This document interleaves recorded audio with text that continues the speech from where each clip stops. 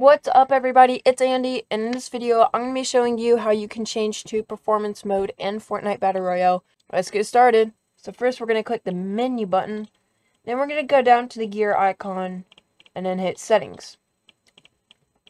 From there, we're going to scroll down until we hit rendering mode. And right now, currently, it's set on DirectX 11. We're going to go ahead and change that to performance mode beta. Hit apply. You will have to restart the game for changes to take effect. Hit confirm. Click this X button right here, or go down here, click the red thing, and then hit exit.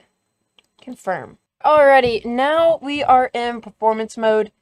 As you can see, graphics quality, performance mode, most of the settings are gone except for view distance, textures, and meshes.